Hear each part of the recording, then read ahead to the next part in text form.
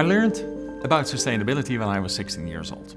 That was during the energy crisis of the 1970s. I was worried about our planet's fate at that time, and for a while things got better.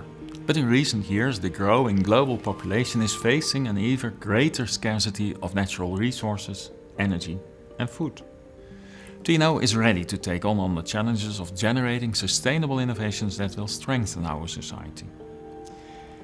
We need many innovations in the coming years to make sure our world is sustainable by 2050.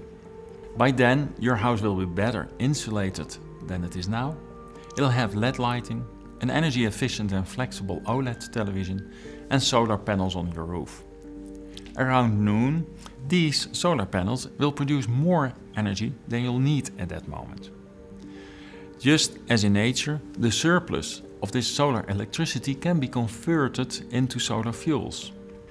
By then, you'll have a cupboard where CO2, water and the surplus of electricity are collected and methanol is being produced.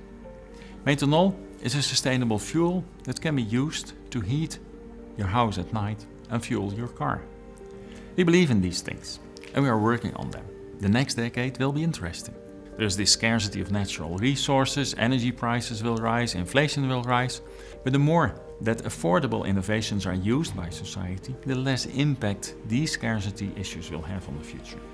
Sustainability is there for our future.